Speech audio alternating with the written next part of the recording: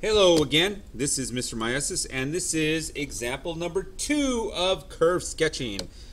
So here we go. This is a radical function. So if this was an 80s day, I'd say, dude, this is totally radical function. And we have a totally radical function with a square root in the denominator.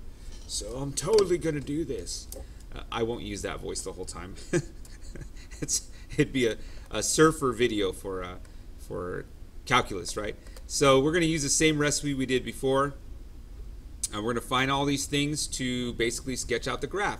And I've given you again f prime and f double prime, so we don't have to do as much work in finding the derivative, okay? So first things first, find the domain. The domain here, we've got a square root under a denominator, so we want to take the denominator, set that equal to 0, but as you see, if we did that, we would get no solution for that. So in this case, we have all real numbers, right? Negative infinity to infinity, or you can just say all real numbers. So since our domain is all real numbers, we don't have any vertical asymptotes. Well, that's nice and simple. Do we have any holes? Well, if we can't really simplify that, so we don't have any holes either. Wow, this is turning out to be a little easier than we thought it would be, huh? This looks crazy, but it's not. It looks radical. Anyway, x-intercept. The x-intercept, we're going to set this equal to 0. We're going to deal with the numerator here, and that's going to give us 0. So I'm just going to put the point as 0, 0.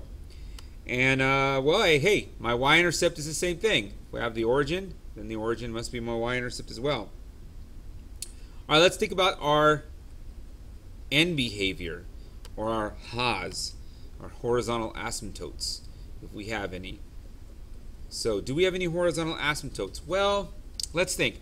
If I take the square root of x squared, I get x, and x over x is 1. So we are going to have a horizontal asymptote. The question is it going to be 1 or negative 1? Well, it really depends on if we're going out to negative infinity and positive infinity. So we got to be careful with these square roots of squares, right?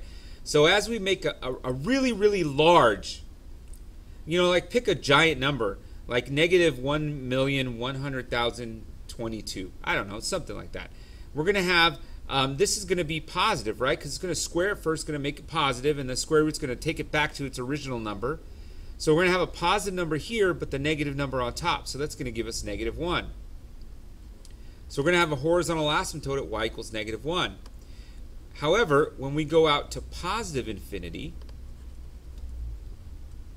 pick another large number like 1,152,365,122.68. I don't know, something big, right? We're going to have positive and a positive. The same number is going to appear twice here, so we're going to have a positive 1. So we're going to have a horizontal asymptote of 1 and negative 1. All right, so good. We've got our horizontal asymptotes. We've got 2 of them. Is there any symmetry? Well, notice here we've got an even function on the bottom and an odd function on top. And an odd divided by an even is an odd function. That takes you back to pre-calculus. So we have an odd function. So our symmetry is around the origin. We have origin symmetry. All right, so this is all the pre-calculus stuff. Let's take a look at the calculus stuff. So we now need to check if we have any relative max or mins. Well, we already know that our domain is going to be all real numbers. Let's take a look at our f prime. Well, we don't have anything in our numerator. So if we set this equal to 0, we're not going to be able to solve anything. So that's going to tell us we don't have any relative mins or maxes. So we're going to just put none here. However, we do have a possible point of inflection because we have got an x in the numerator here. So we've got a pip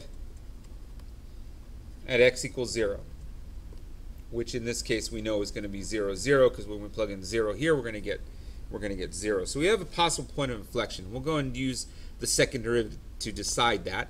Let's go and do our first derivative test here. So f prime, we have, well, we don't have any critical numbers because we can't even set that equal to 0. So the question is this going to always be positive or always be negative? Well, no matter what we put in here, this denominator is still going to be positive. So f prime is always greater than 0. Actually, it's always greater than 0. Right? So if f prime is always greater than 0, I got the wrong thing, then this is going to be a monotonic function. It's going to be always increasing. All right, so f prime is greater than 0 for all x. Well, great. So now we've got always a monotonically increasing function. Let's take a look to see if the concavity can change, because even though it's monotonic, the concavity might change. So let's take a look at f double prime. We do have a possible point of inflection at 0. So let's check on the left and the right side of 0. When we get plus and minus. So we do have concave up and then concave down. This, notice here, I kind of drew what this is going to look like because it's always increasing. All right, so let's take a look. We've got a point of inflection at 0, 0 now. Let's take a look at what we're going to do here. We've got a horizontal asymptote at 1 and -1. So we've got it going here and here. We've got